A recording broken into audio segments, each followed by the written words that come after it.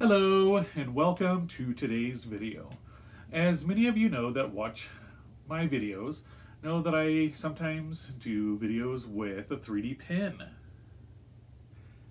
So I got my 3D pen a while back and I really enjoy it. But one thing I notice is, when you sit there and draw out your character with the 3D pen, it's not very smooth. And I've saw, other YouTubers and I've seen their creations and they look really smooth. I'm like, how do they do that? And I know you can use a lighter and heat it up and smooth it, but it looked better than that. So I watched a few more videos and I saw them using a mini iron. So I went ahead and ordered this Clover mini iron from Amazon, and I'll put an affiliate link down below if you guys want to order one. And so in today's video, I'm gonna it's not unbox because it's not in a box. I'll unpackage this Clover mini iron and give it a try and see if I can make my 3D pen sculptures have a more smooth effect to them with this mini iron. All right, let's get started.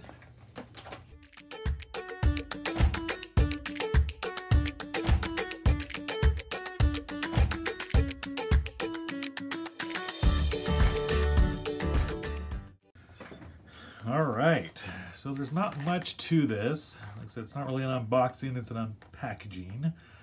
But we have the Clover mini iron, art number MCI-900. I will put an affiliate link down below. So the mini iron that makes it quick and easy and fun.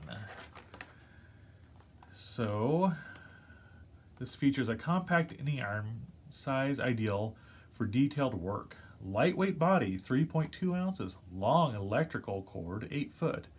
Slide switch for temperature heating adjustments. Off, medium to high. Low and high settings from polyester to cotton materials. Yeah, we're going to try plastic.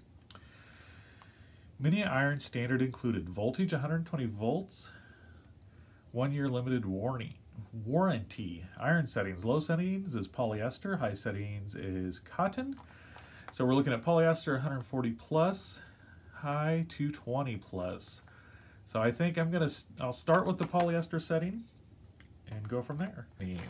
So let's go ahead. It says instructions are enclosed, but I think I can figure it out. So we're just going to rip this back part off. We've got a little stand for it. Hopefully it's better than my stand for my 3D pen, because that does not work. We've got our mini iron instructions.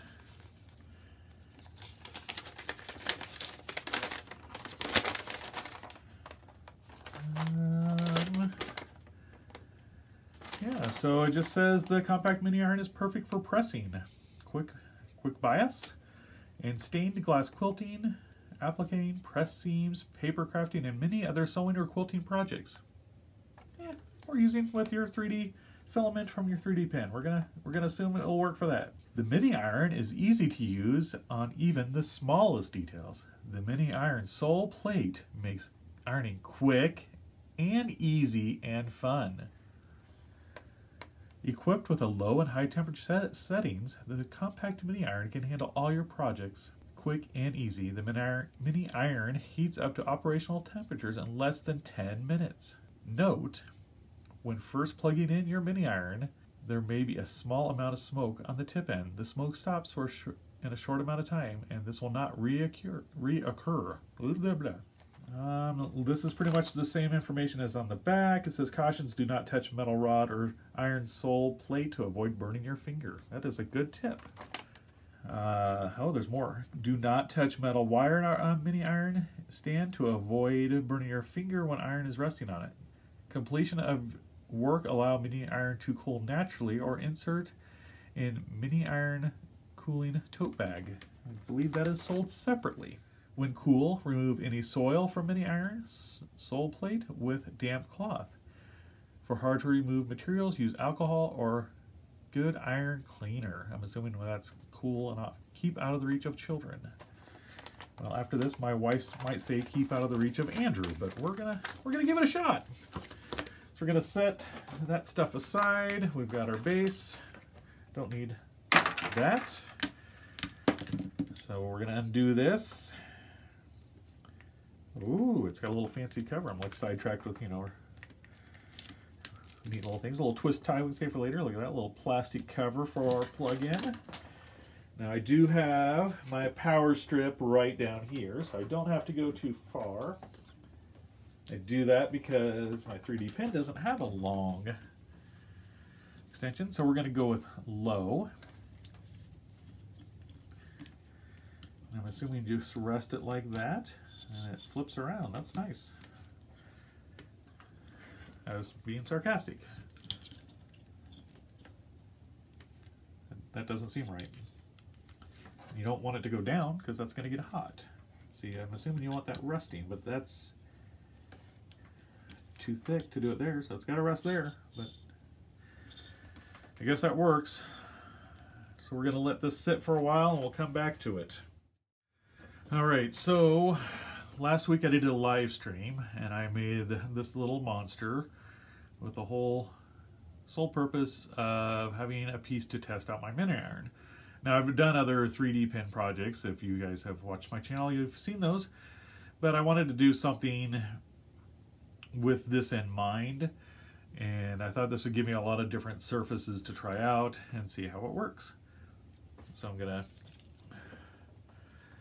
see what I can do here. I've had this warming up for a little bit and it doesn't seem to be doing anything yet. It's gotten a little sticky, but it doesn't even feel warm from being on there.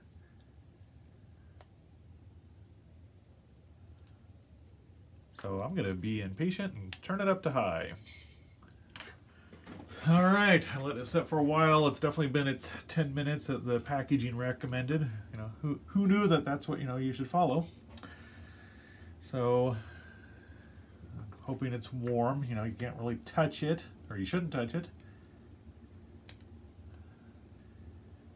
Oh yeah, it's definitely sticking more. Might not be up to the total, but you can see it's smoothing there. It does make kind of a mess on there, so I don't know how to avoid that.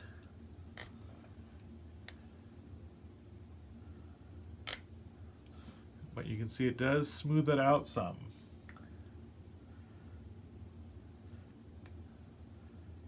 And this will be a learning process, you know, of maybe even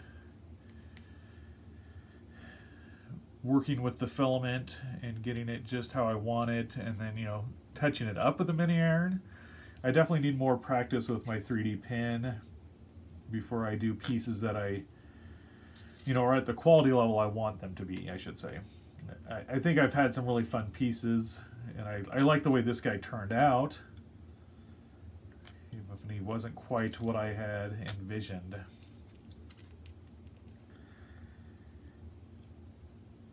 So I'll probably go ahead and speed this footage up here.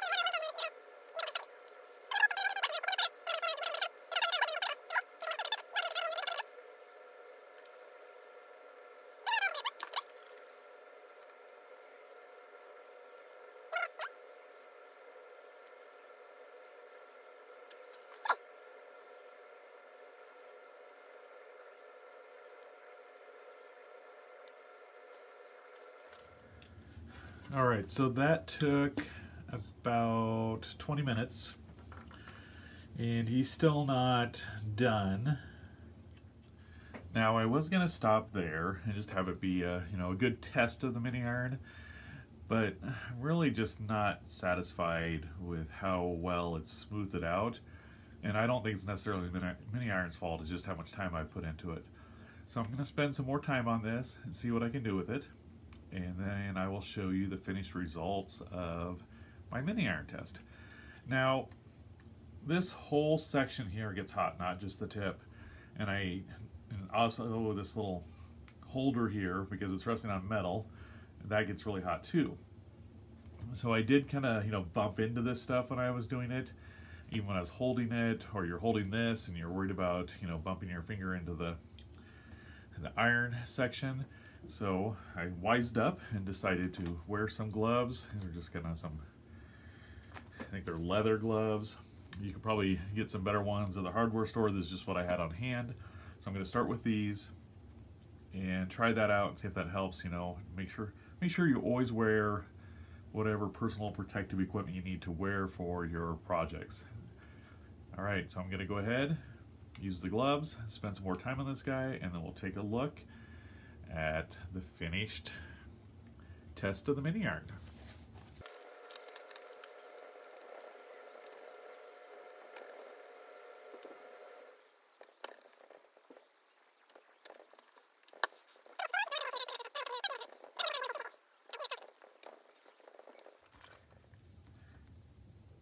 Now I'm just using a paper towel, a dry paper towel, to clean this off. It said to use a wet cloth, but I think that's, when it's cooled down, I didn't want to mess with that. This does work. It cleans it off pretty good, but it does stick a little bit because of that plastic filament. And then obviously I don't leave it on the paper towel very long because it's still hot. I don't want it to burn. But if it cools, that plastic's just going to harden, so that's not going to come off very easy. So if somebody has a better idea for how to clean a mini iron, please leave it in the comments down below.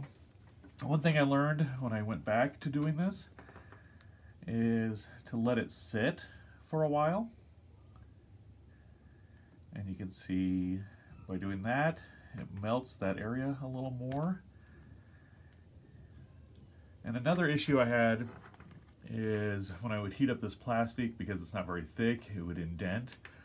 So I think it would be better to do almost like 2 layers to my sculptures with the 3D pen, if that's possible. You can see here he's got a little bit of a hole there. So I'm going to let this iron sit on there for a little bit and see if I can smooth that out.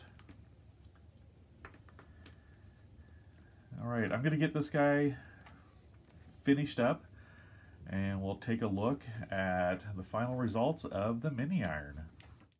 Here's the little monster that I made with my 3D pen on my last live stream and smoothed with my mini iron. Now, I'm guessing I spent about an hour, maybe a little bit more, smoothing it with the mini iron. And it was definitely a learning process. I'm not 100% happy with the results, but I feel that's more me than the mini iron. Just, I need to learn it and learn some more techniques with the 3D pen when I create it, so it's more suited for use with the mini iron. Like if I don't want the colors to blend, I need to do something a little bit different that way. Here where it's sunk in a little bit, I needed to have it thicker. And so just things to keep in mind when I make my next 3D pen sculpture that I want to use the mini iron on. And, I could even do something in several pieces so I could smooth each piece and then attach it. Just depends on what I decide to make and what I want my results to be. Overall, I am really happy with the mini iron, but it did take a lot longer. It was a lot harder to work with than I initially thought, but that's okay. It's, everything's a learning process and it'll get better with more practice. Definitely, if you get one, definitely use gloves. Like I said, I would recommend even going to the hardware store and see if they have some heat-resistant ones. You can probably get ones that are a little bit tighter fitting. I've seen them there for, different handyman work, automotive work maybe for hot parts. I'm not a mechanic, but something that you could talk to the hardware store about and see what they have. So I'll get you a good look. He's not, like I said, he's not 100% smooth, but it definitely smoothed him out.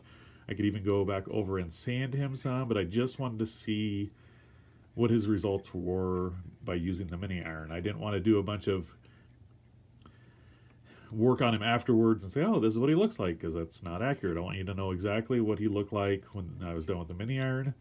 And then if I want to, I can go in and do some more work on him, with sanding and maybe even like painting the eyes to give him a little more definition.